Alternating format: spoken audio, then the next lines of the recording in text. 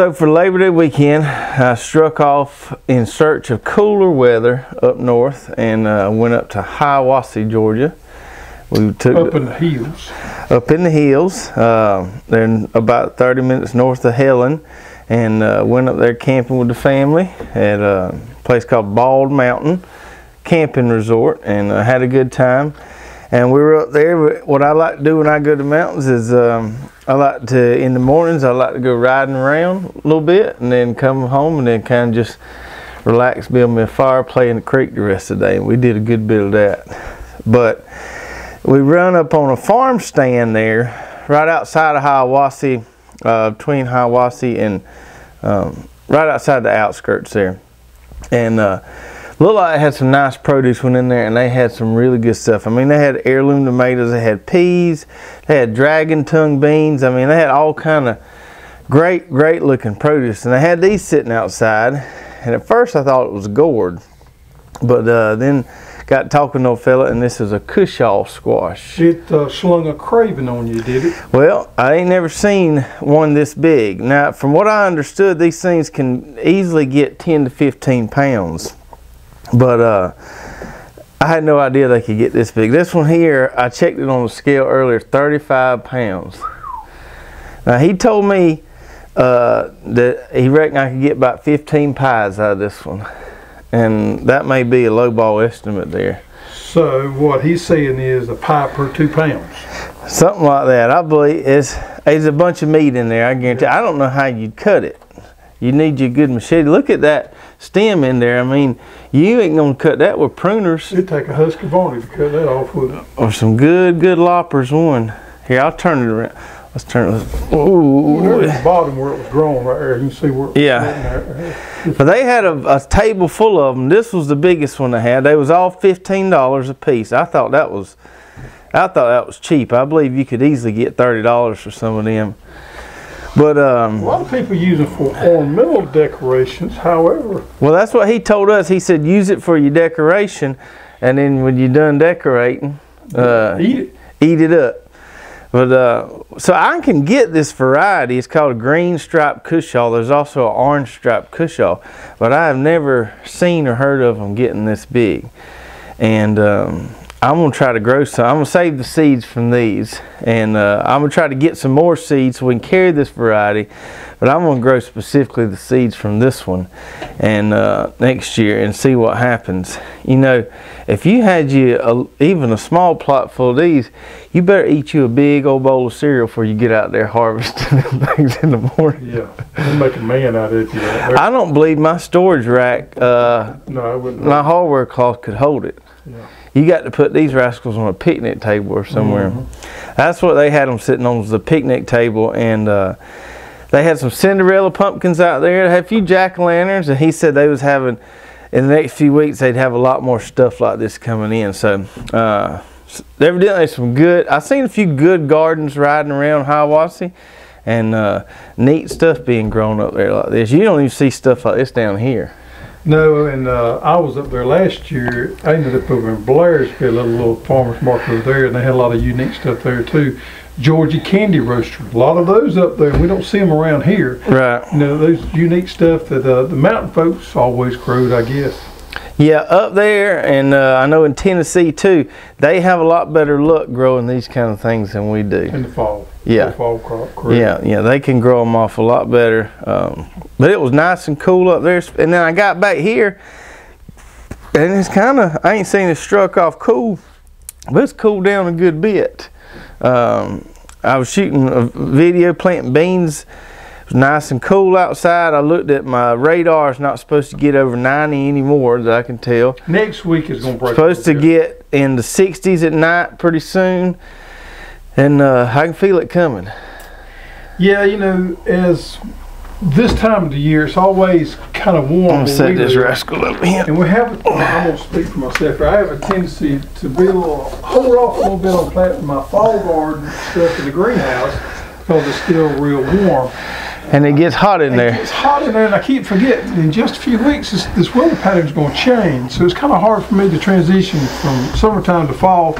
planting ahead in the greenhouse planting. That's always a tough one for me. I got my onions planted in the greenhouse. I mean, it was hot the other day when I planted my onions, but it was time. Yeah.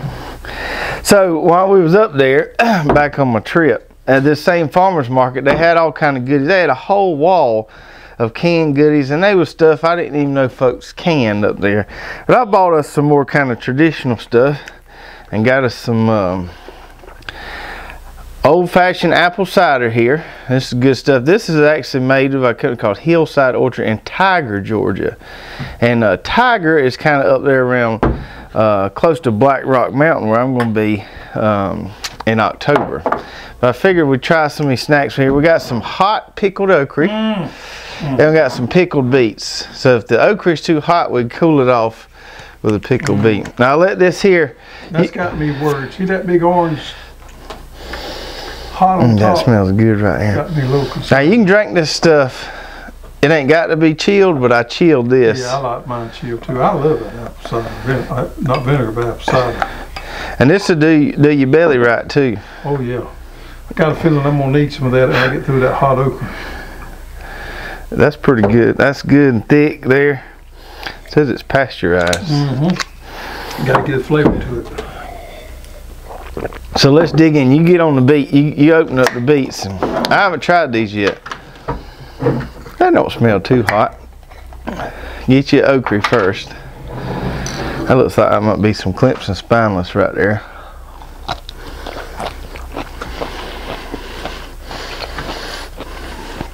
It's not bad at all. That is actually pretty doggone good. This just got a little bit of spice to it. It ain't bad at all. No, it ain't bad. It's a little on the end. It's not hot. Them some little bitty baby beets right there. Baby, it's kind you grow them baby beets. That's perfect size for a cracker right there. A little piece of cheese. Anyway, I got good groceries up there. There you go, grow good food. You really need you some saltine crackers to be partaking like we are right here. Yeah, sure do. I love going to the mountains this time of year. I can't get up there enough. Yeah. Had a fella call me from Macon one day this week and said he was moving up there and then made up his mind. I said, it's crossed my mind a time or two. Yeah, it don't, it crosses, I get up there and, now I don't, you know, when it's up there snowing, you can't get around nowhere, I imagine that's tough, but this time of year, it's enjoyable. I could be up there for a while. Yeah. And my thing is, I about went broke on firewood. I'm gonna have to get me a better. It'll tear you up on some firewood up there. You love to build a fire, don't you? Man, I sure do. So that was fun to do over Labor Day weekend. Let me show you what else I got right here. So I got 3 little arrangements I made based on some of my zinnias I got growing here. I better not leave them too close over there. You'll be gonna eat all my snacks. So here we got, I planted several different varieties of zinnias, and let me see if I can get them in the center of the camera there. So here we got our Baneri Giants, and that's the ones that make the big old, like that right there. That's your perfect big old bloom. You had a roach come out of your flowers right Uh-oh, did you get him? No, not him. Whop him. Got him? Yeah. Anyhow, the Baneri Giants make the big old, really pretty blooms like we see there. And this is our mix with all the different colors. So we got pink, yellow, orange, so forth. Now this one here is our key lime pie mix with just the lime and the white. And I really like that combination there. But I think my new favorite is this one here, the Ice Queen zinnia. And I have a tendency to call it ice cream zinnia for some reason. Yeah. It looks You're like hungry all the time, ain't you? It looks like it's got a little fade to it, but that's actually the color of the flower. Yeah. Now some of them will be more kind of all pink. Some of them will have more white than others. You get a little bit of variation out there, but I really like the color. Now the heads on these ain't as big and as kind of perfect as the Baneri Giants are, but I got more flowers from these than I got from these. Now, before I get me another swig of that, the Baneri Giant has the most vibrant colors of any of the zinnias for me. Look at the reds there, the oranges, the yellows, purples, and all that. If you're looking for a good, strong color, man, you can't. The stems are a little longer on them, and a little stronger. You can't beat that Benery Giant. Now, we've sold a bunch of these ice creams this year, but they make more flowers. I will say that. More flowers, and they're nice, but they just don't strike me as I like that mix better. Now, that one over there is pretty, but that's not a manly. That's the one my wife likes the most. That's not a manly thing over there. I don't know that any of them are super manly, but well, everybody's got a little flower side to them.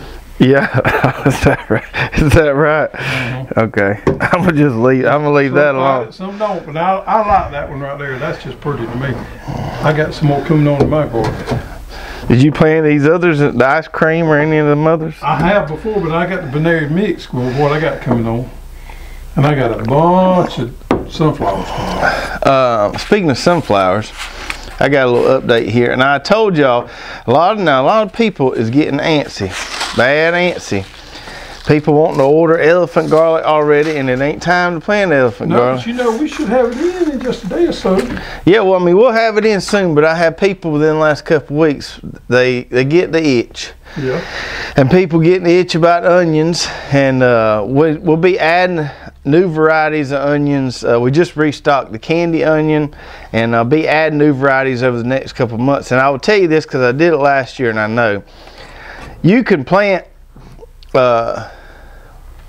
what's going on there? I was just saying, well, that okra was grown in North Carolina. This here is grown in Virginia. They did a good job. I didn't mean to interrupt you. Go ahead. Anyway, I'll be partaking over here while you talk. You can kind of succession do your onion seed starting. So, and I did that last year. That way you ain't overwhelmed doing it all one time. So like last year, I'd start me one tray 1 week, a couple weeks later start me another tray, and I'm gonna do that as a way to try some of these new varieties, because you can, even though we say November down here, I planted as late November, early December, and still been fine. So with that being said, I got 2 new varieties of short day onions. Now for you folks that don't live in the South, y'all don't need to be growing these, and I'll be adding a bunch of new intermediate day and long day varieties coming up as well. So you can go on our website, in the onion pages, we got a little map there that shows you which ones you need to be planting. These are 2 new really good commercial grade onion varieties. You won't find these anywhere else. Nobody else is carrying them. Really? Just Hoss. I've got one here, Granix, a yellow colored sweet onion. It's a granite shape, so slightly flattened, and this is a jumbo / colossal type, big boy, big onion. This variety is called Plethora. But in other words, that's a bragging onion. That's a bragging onion right there. So that's Plethora. That's your yellow, sweet, slightly flattened or granite type onion. Just got those in. I'm excited about trying those. I'm gonna plant me a tray of those while we talking here in just a little bit. Then I got this one. So last year I grew some white onions for the first time, and I like the flavor of them. I just liked them a lot. So this is a variety called Carta Blanca, and this is a large to jumbo white onion. Now this is a globe shaped onion, whereas the other one is a granix, meaning it's slightly flattened. Nice big white globe onion here. Both of these varieties, like I said, are commercial grade varieties, really good varieties, and you're not going to find them anywhere else. Carta Blanca and Plethora. I was reading some trial studies that University of Georgia did. I should have printed it out, where they tested about 40 different really good short day onion varieties, and some of the ones we carry are on there. The Savannah Sweet, the Sweet Harvest did really good. The Plethora was on there. There's another one I got coming that actually kind of beat them all out, and we'll talk about that when we get it here. I'll let you talk about that for a second. Okay, so this is a new sunflower that we got called Pro Cut Gold Light Sunflower. Our sunflower breeder that's out in California sent us a sample of these last year. He always throws a little sample in there he wants us to grow and check out. And I grew these right here, and I like them a lot. However, when they come out and they bloomed, I called them up. I said, "Man, you said this wasn't a branching sunflower. This was a pro-cut, but mine branched. So don't get a little upset if these branch out on you." Now he said they wouldn't branch, but I can tell you, mine branched out anyway. They still turn out to be perfect, good sunflowers. Make a smaller, bright yellow bloom. You see there? So the unique thing about this one, if you don't mind me chiming in here, is that most of your sunflowers have a dark colored disc on them, a brown. So this is a light colored disc. That's why they call it Pro-Cut Gold Light. It's not like cold beer where the light means you ain't got as many calories. The light here means that the disc is not dark brown. So the Pro-Cut Gold Light. This one's also powdery mildew resistant. And with sunflowers, we love to grow those darker colors. I mean, we love all the sunflowers, but I can tell you from experience, the brighter the color, the more that flower stands out in the vase or when it starts to bloom. Yeah, so if you still got a little bit of time, want to plant you one more round, this will be a good one to try. It's going to look nice and pretty for fall. Okay, so this week, as we promised last week, we're going to talk about seed starting. And I got a tray. We're about to finish it. We might as well. Let me top mine off because I might liable to get thirsty talking about seed starting. I guess I should have got one of them big jugs of it. Yeah, you should have. That's all right. I got a feeling I'm going to be up there again for too long, and I'll stock up. I tell you what's also good. You go to LJ, get some apple bread. Ooh, I love it. It's good stuff. Let's get you got your tray over there. We're going to talk about seed starting mix just for a second, okay? Okay. All right. So in the past, for years, I have used the Pro Mix. Pro Mix. I had a brain cramp there. Pro Mix, and we started carrying that about 3 years ago. However, I seen there was a little bit difference in the Pro Mix we were carrying in the bags versus the big bales. For some reason, there's a little difference in there. So we did some testing, pretty extensive testing over a period of a year to try to find the best pot and soil out there. I actually talked to one of our bigger competitors that we're buddies with, and he told me they had to get their pot mix out of England because they couldn't find a sustainable or a good pot mix here in the United States. And I thought that was weird. He said they actually import the pot mix. So I kind of went on a ramp there and tried a lot of different ones, and I settled on this black gold seeding mix. Now we're going to have this in the 8-quart and the 16-quart. This is the 8-quart bag right here. This is the best seed starting mix I have seen, period. And it's also a great microgreen mix. The deal with this right here is it's very consistent and it's very clean, which makes it ideal for a seed starting mix. You know, the perlite in here is smaller granules a lot smaller than the perlite in the Pro Mix was. Yep. Which is interesting. It's just a finer blend, so what are you doing? say. So what I'm doing here is I'm making me some indentions. I'm about to plant me a tray of them plethora onions. And if you don't mind, with your tray over there, if you'll plant me a tray of this Tehama lettuce. That right there, that's my new, well, it was last year. I don't guess it since, anyway, that was my favorite lettuce I grew last year. So I got a 338 tray right here, and you got a 162 tray right there. Now some people use a pencil for this, but what we like to do when we put this pot soil in there, we like to wet it a little bit. And after we wet well, don't say pot and soil now. I get people confused. Seeding soil. So if you're not getting it from us and you're going to the store looking for something to start your seeds in, do not buy pot and soil. It's too chunky. You got to buy a seed starting mix like we just showed you there, and there are several out there, but get you a good seed starting mix. It needs to be real fine. You don't want a lot of chunks in it. So we talked about that. We're working with trays now. So we just got our big bottom trays in. If you didn't get any of the emails on that, we got a heaping load of these things in. Yeah, let me expand on the seed mix just for a minute. Now, okay. Expect to pay a little bit more for a good seeding mix than what's going to be in a pot mix at your big box store. Pot and soils at big box stores a lot of times are just ground up pine bark. very inconsistent, and it's cheap. I mean, if you're gonna plant a big old pot or something of it, they work fine for that. But for a seeding mix, you got a lot of money invested in seed, a lot of time. You want to make sure you get a good seeding mix to get you started.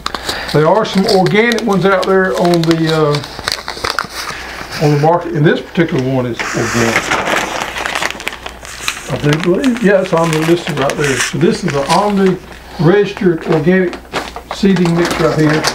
Just about all of them are. Very few of them, man, very, very few. Some of the Miracle Grow ones are probably not on the listed because they may have some synthetic stuff in there. I do know they have one, they'd have come out with a brand of organic pot mix, but most of these are. Ours is. And after you wet it good, not a lot, but you just want to get it nice and moist. And when you do that, you can go in there and make these indentions. Now this lettuce that I'm planting here is pelleted. I had a fellow call earlier, and he was down in Fort Lauderdale, and we was talking about lettuces, and he asked me about pellet. What is that? Well, pelleted lettuce is simply they take clay and put a coating on the lettuce seed to make it bigger and to make it rounder, to make it more consistent. Because lettuce seed, raw lettuce seed, is real small, real light, fluffy, and it's real hard to handle. So when you pellet it, it makes it real nice, especially if you're seeding it the way we are here. So I would highly recommend that. Now if you're planting baby lettuce or you're direct seeding lettuce out there, it's not that big of a deal. Raw is fine because you're going to plant it thick, you're going to cut it young. But put it in these trays, man, this pelleted seed makes it all worthwhile. It's easy to get one per thing. Now, if you mess up and get more than one seed in there, don't spaz out. It's going to be okay. You can come back later and thin them out. Every now and then I'll have more than one drop in the seed tray there. Let me talk about just seed starting in general, because this is one of the things I feel like a lot of people, they try to, maybe if they don't have good success with it again, it's something they try to work around, and they'll be like, well, can I just direct seed my broccoli or whatever? And so seed start is one of those things. It's not that difficult, but the trick is, or it's not really a trick, there's just a certain way to do it. And it's one of those things, if you're the type of person that likes to kind of deviate from what people tell you the right way is to do something, then you might have little struggles with this. There's a right way to do it, and then there's wrong ways to do it, and you just kind of got to do it the right way. You know, there's always somebody out there that's going to have to just invent a new way of doing something. Right. So we got our trays here. We got several different types of trays. These are the big commercial grade trays here. I'm going to be a little while. It takes a little longer on these onions. And we got the 338, which I'm working with here, which works really good for leeks and onions. And then we've got the 162 there, which you're doing with the lettuce. Are you getting close to being done? No, I ain't too far away. I had to start and get me some more apple cider. We talk about planting depth. Did you mention that when you was? No, I just try to indent the soil real good. Now, normally speaking, the smaller your seed, the shallower you want to plant it. However, you still want to cover those seeds up good. And it's not with these seed starting trays, it's not a huge issue if you do get them a little deep. They seem to do fine because that soil is nice and soft, and it's going to allow that seedling to push up through. It's not like when you're planting out there in the bare ground, you got some of that hard dirt that crusts over. Then you can run into some issues. But this potting soil is soft, and it normally lets that plant push up through it pretty easy. Yeah. The general rule is you want your indention to be, or your hole, twice the size, twice the diameter of your seed. But I usually find myself poking about the same size hole no matter what I'm planting. We don't really transplant a whole lot of real big seeds, except when we do those squash or pumpkins, winter squash trials. We may have to punch a little deeper hole in the trays when we do that. This 162 that I'm using is standard in the industry. I mean, that's a good tray to plant just about anything. Let's put my seed pack. Oh, here we go. Tomatoes. You didn't drink too much peppers. apple cider. Yeah, any of that kind of stuff is wonderful. These now, the one Trav is using there is a 338. Now, 338 is what they call a deep 338, and it is wonderful for onions. And what else would you say? Leeks. Leeks. The big boys grow brassicas in them. Yeah, but I'm gonna tell you, it's a little bit tough. I experimented the other day, and I grew some sunflowers in one of them, compared to this 162, and the sunflowers did a lot better in 162 than it did in that 338. One reason was it dried out a little quicker, so I wasn't able to keep it as wet as I wanted to. So I would recommend growing sunflowers in 162. Now let's talk about watering real quick. So one of the big mistakes I see people make, especially with the seed starting mix, is they don't get it wet enough. They think it's wet enough, but it'll only be wet on the surface, and down there towards the bottom of the cell, it'll be dry as a bone.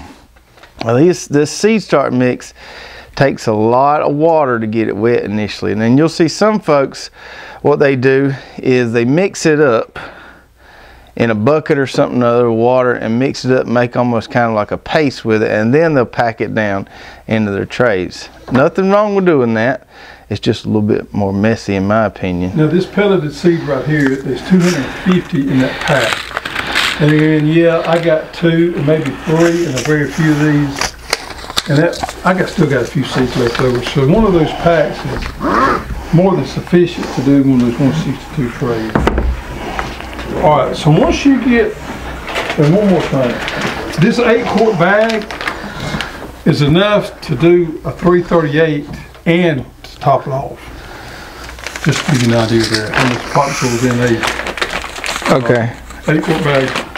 Now once you get through planting like I did, I'm gonna get pot soil all in. I ain't gonna mess up. Why don't you wait? I just hold off just a second on that, and we'll go there. We're that apple stuff. Yeah. I was through talking about watering real quick. When you're watering these, and we've got a fog it mist nozzle on our site, we also got the dram nozzle. It works really good. You don't want to. You want to put your nozzle kind of up here a little bit, not down here. Or blow it out. You don't want to blow it out. You make a mess. The other thing is, you even if you're bottom watering with these trays like this, I think initially it's important to water from the top. Absolutely. And once that soil is not going to wick up enough to keep that entire cell wet for those seeds to germinate. Now, if you're using one of the humidity domes with the smaller kits, your moisture is going to be pretty much preserved in there. But with these guys here, you want to water from the top until those roots can get to the bottom. And then once those roots can get to the bottom, you can basically have your little reservoir in the bottom here to feed them that way. You know, I read a lot of things on the internet. A lot of people talking about fungus gnats. Fungus gnats can be a problem with some people or their trays, but I can honestly say I don't think I've ever had the first issue. I don't really know why, but I've never had an issue with fungus gnats. Yeah. Maybe something to do with the process, the way we do it, I don't know.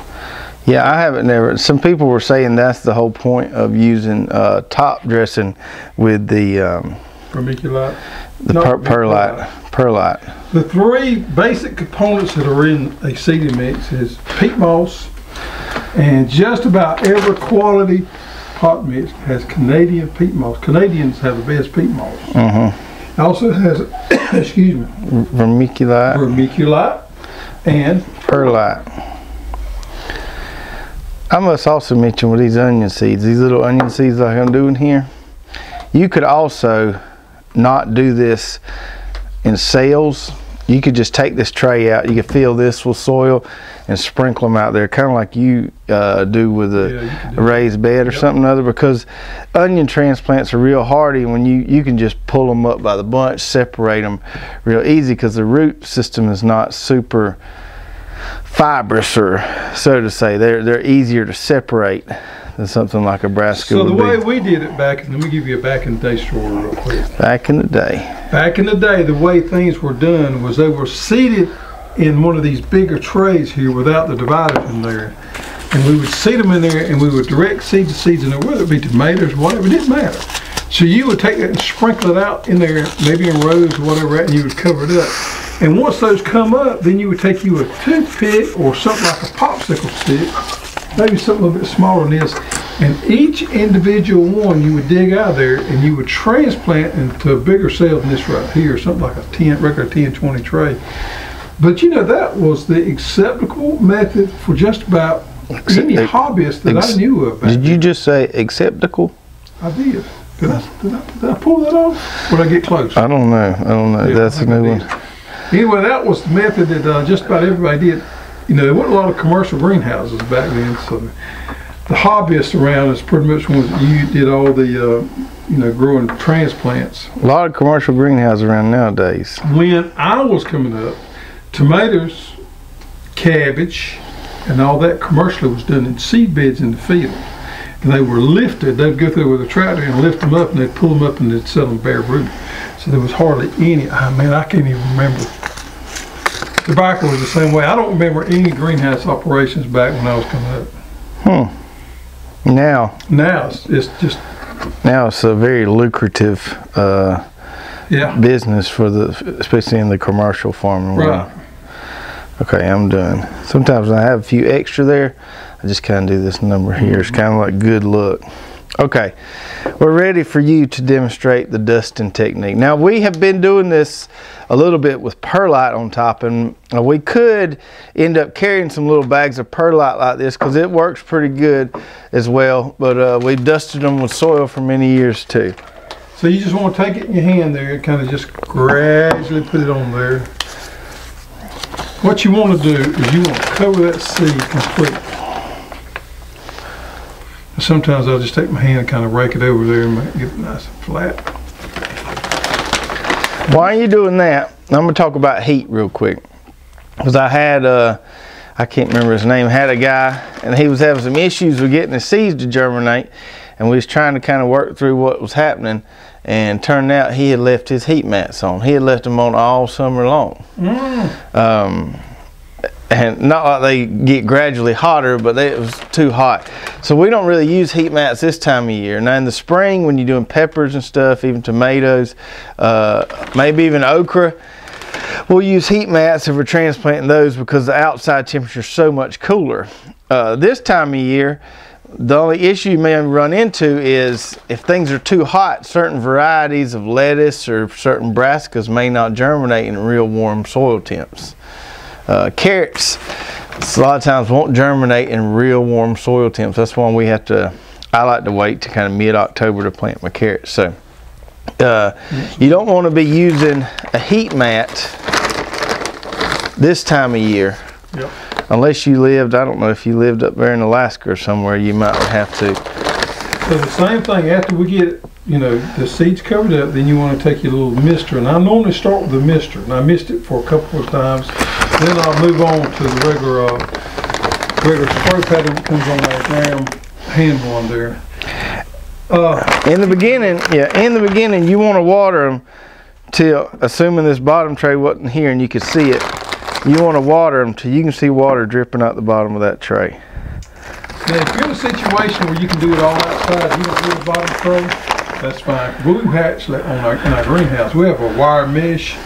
We don't use the bottom tray. We set this tray on the wire mesh, and I'll go out there, especially when I just seen something, I'll water it 3 to 4 times a day easily.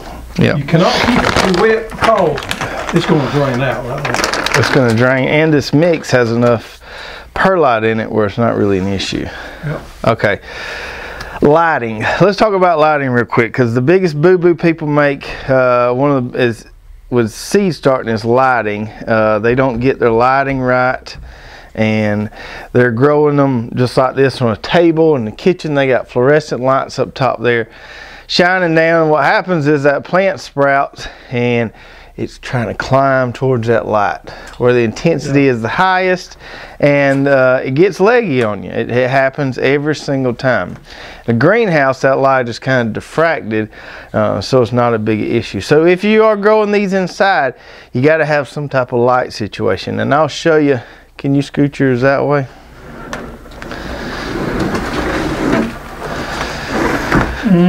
Now we are working on some lighting situations, but it still could be a little bit. So I want to show you a good example and this could be something we carry here. So something like this rig here, this is just an LED light.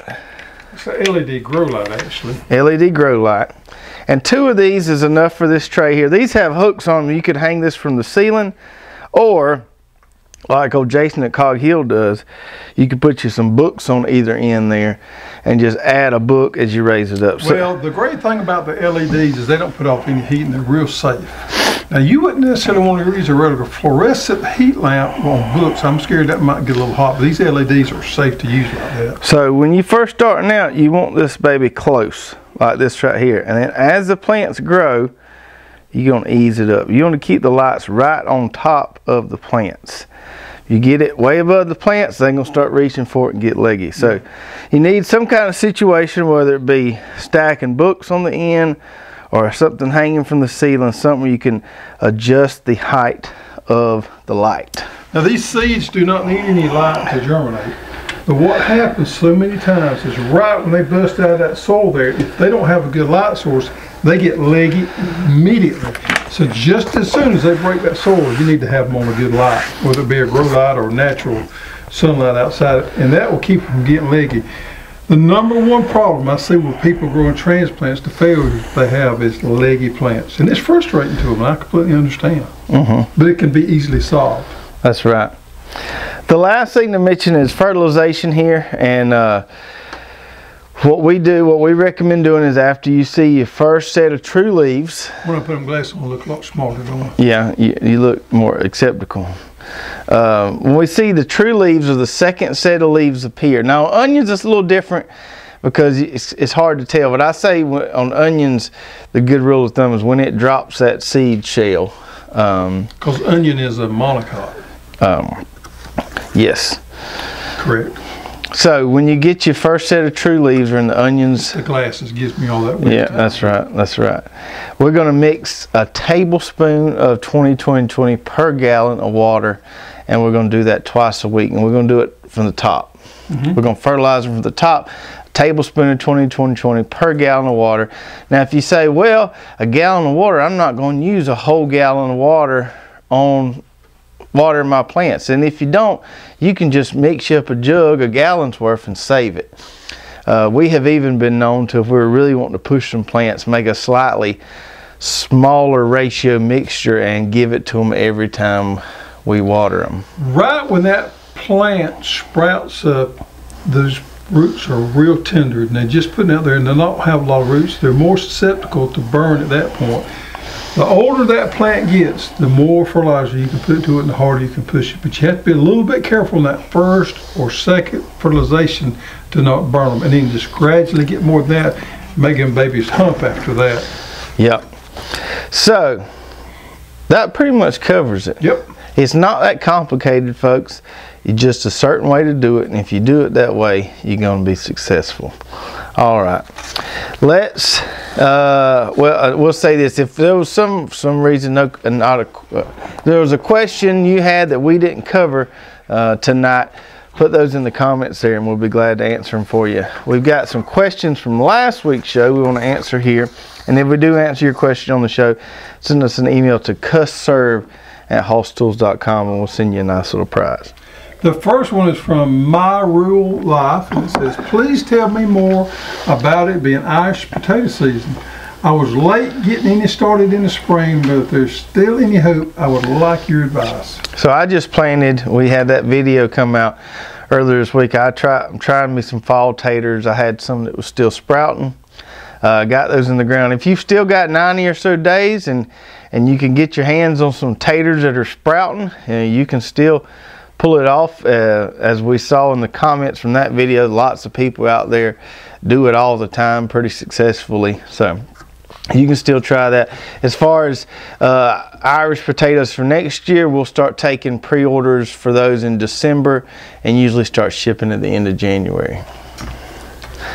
All right, and then we have Nita Millfield and wants to know what causes her pumpkins to rot. She said rot off the vine. I don't know if she meant rot on the vine or fall off the vine and then rot. Well, I'll cover a couple of different scenarios that could happen either way. If the pumpkins are just coming on and they rot and fall off, then more likely it's a bee issue or a pollinator issue. They didn't get pollinated and they'll throw off.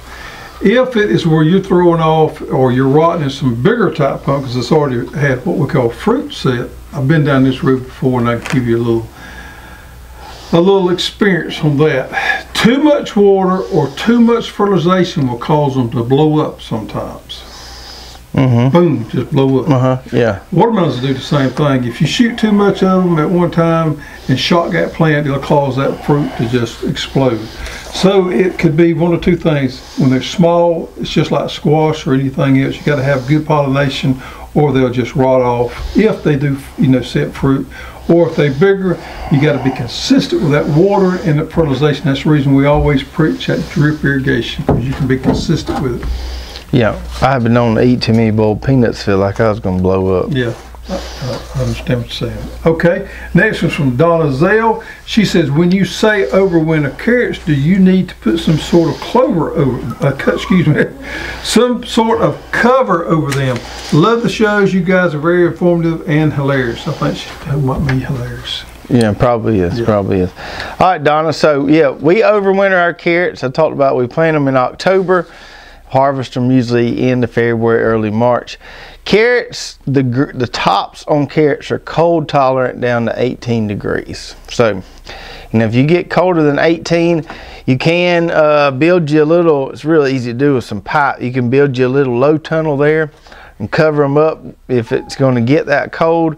I would say if you're staying below 18 for days and days at a time, you might not want to try overwintering carrots. But if you're just hitting that every now and then and you can throw a cover on them, that would be good.